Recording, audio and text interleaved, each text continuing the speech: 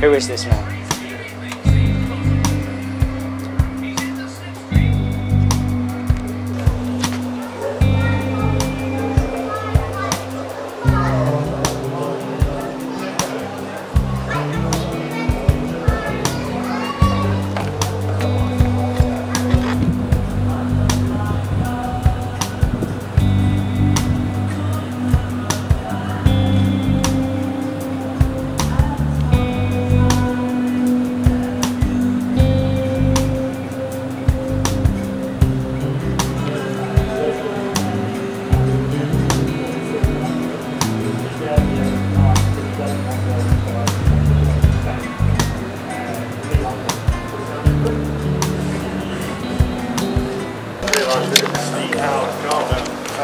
And the theory behind it.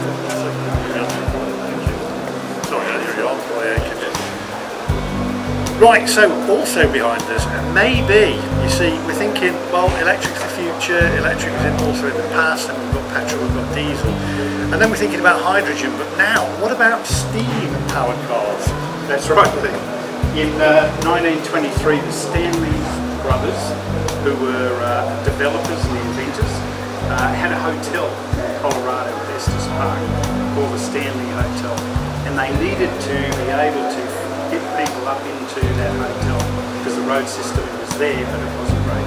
So they thought, what could we do? And they developed the Stanley steamer. And the Stanley steamer is powered obviously by steam, and that was used to bring people up from Boulder, Colorado, up into Estes Park. And that's our process. There were 3 Stanley steamers on Earth, and this is the last one. Was that from water then? Yeah, water. That's just like as you've got your Flying Scotsman, yeah, running on steam, same sort of process. And is this part of it here, or? This here is the engine system. Yep, absolutely. So you can see there, similar to train, same concept. That's what powers the wheels. Yep. Maybe then, maybe steam's the future. Just water, and we've got loads of water in the sea. Could use that. Absolutely. Oh, brilliant!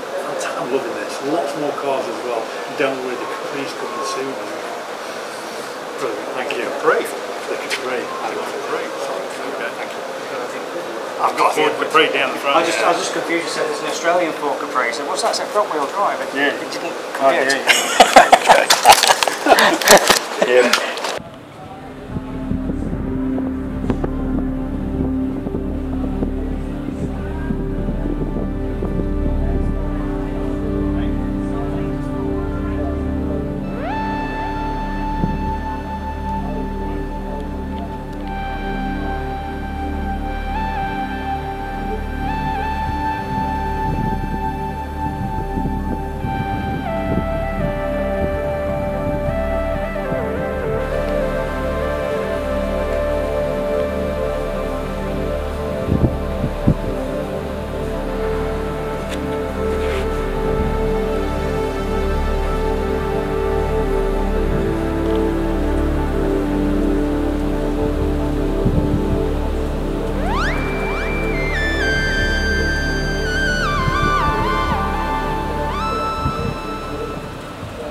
Compete with the European fast sports cars.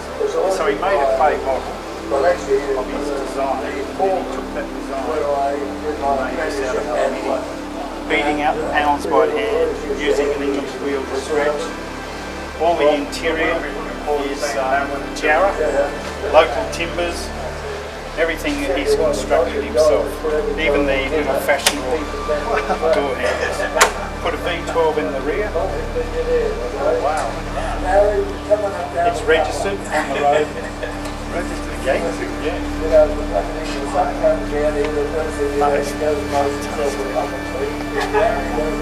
he's got, he did this to it, so that's a 1947 Riley. Yeah. So he customised the Riley. Put a Cliff's cars. Now this is one of his specials. It's a Jaguar.